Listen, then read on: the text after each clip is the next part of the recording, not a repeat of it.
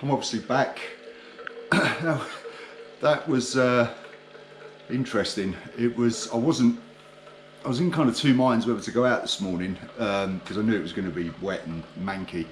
They are forecasting it to be really bad the next, I think certainly this afternoon and tomorrow. They're saying it's going to be kind of gales and like 50-mile-an-hour winds and stuff. So, but I thought I'd get out. I'm certainly glad I'm back because it was starting to get really windy out there, and I was struggling in places, kind of holding the bike up. But I'm back anyway, so it's another few miles to kind of add to the training. The high vis was a kind of last minute choice. That jacket is an old Altura jacket of mine. I've had it for, blimey, I've had it for probably about easily over 12, 13 years. I used to use it to commute to work, which is why it's all faded, and you know it's had a lot of use. but I think I'm going to probably have to retire it because it's not actually waterproof anymore.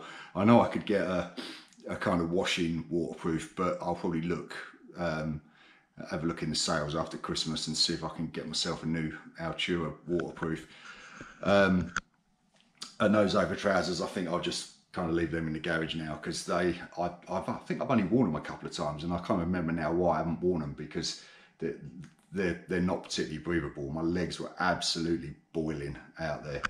I mean, I'd rather get kind of wet legs than have kind of overheating legs. So, but anyway, I'm kind of rabbiting a bit. So I'm gonna have a coffee.